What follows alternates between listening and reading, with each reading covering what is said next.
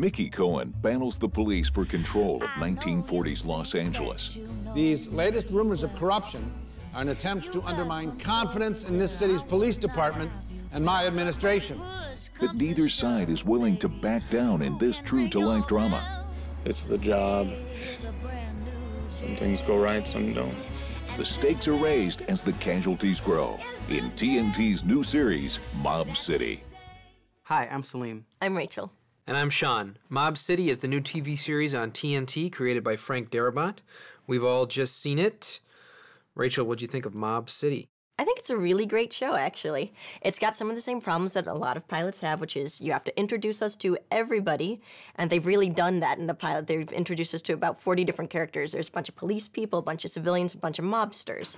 That being said, it's a little bit hard to follow at first, but pacing slows down and smooths out, and especially by episode 1, you really get to take a lot of time with each character. You start to figure out what's going on. There's some power struggles. I find it to be a very good show so far. Let's talk about the showrunner a little bit, Frank Darabout, who we all know from The Walking Dead, which he did a couple of years ago, but even more so from The Shawshank Redemption. So I've been a very big fan of him for a while, and I'm glad to see him back after he was unceremoniously fired from The Walking Dead.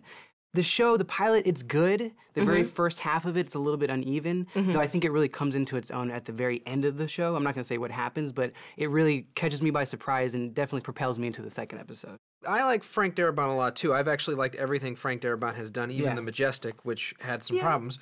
But I didn't get why Frank Darabout wanted to make this material. This feels like 1940s film noir cliches. Every single scene in the first 2 episodes feels lifted from some other movie or mob trope that I've seen 1,000 times before, and so I'm going, what is Frank Darabout doing to spin this material into something new? And so far, he hasn't given me anything. I was trying to figure out how is this any different, especially because it's Frank Darabout. He's going to bring his own signature spin to it. But I think what he's trying to do is bring us back to the old school noir and really use that aesthetic for the whole show.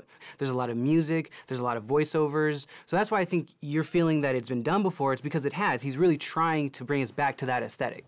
Am I under suspicion of something? Am I being held? No, miss. You're free to go anytime. Then what do you want? Insight. You were with the man. Do you want to see his killer brought in? Look, if I could help, I'd say so. I was really afraid that this TV show was going to be more so like Gangster Squad and not like LA Confidential. Unfortunately, Gangster Squad to me was drivel. It was sometimes comedic, and sometimes this show in the very first episode is a bit comedic.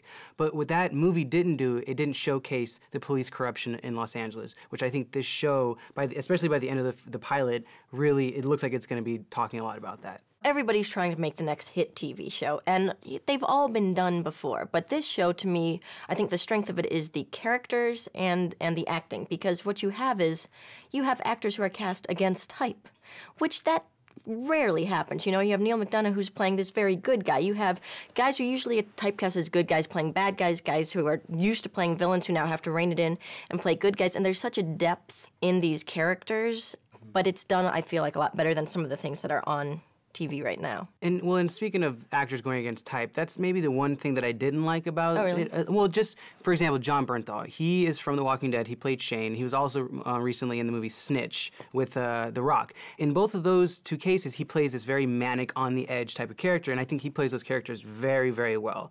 In this one, he's the straight-edge, typical leading man, which I don't think he's that strong at. I'm going to repeat myself, but even the acting, it feels like this guy trying to do Humphrey Bogart, or this guy trying to do Sam Spade or Philip Marlowe. You know, the way these people talk, the way they even wear their hats, the way they carry around their badges. If you want to see cliches well done, Mob City does it well. Frank Darabout knows how to do these cliches, but I don't find the characters that interesting because I've seen the characters before, and I don't find the setting or the plot that interesting because I've seen it before. We have historical characters in this, but we do also have some fictional characters. Alexa and Milo are playing 2 characters that were invented to give this some new life. Mickey loves having his picture in the papers, especially with celebrities. We had George Raft and Ava Gardner in the other night. Nice. Not just famous people. Nobody's, too. Next time you're in, I'll take your picture. Simon Pegg, for me, in the pilot was amazing. I was expecting him to come in and play some British, guy who really doesn't make sense in the story. Or be comic relief. I mean, he kind of is because he plays a comedian, but he plays a tragic comedian. His character and his role might be what people remember from the pilot the most. And that's not saying that the pilot's not, good. It's just that Simon Pegg is that great in this role. And don't confuse me for upstanding. That's not what this is. It's a winning hand. My whole life I've been dealt crap. Finally, I got a royal flush. Finally a win. That's what this is. My ticket out.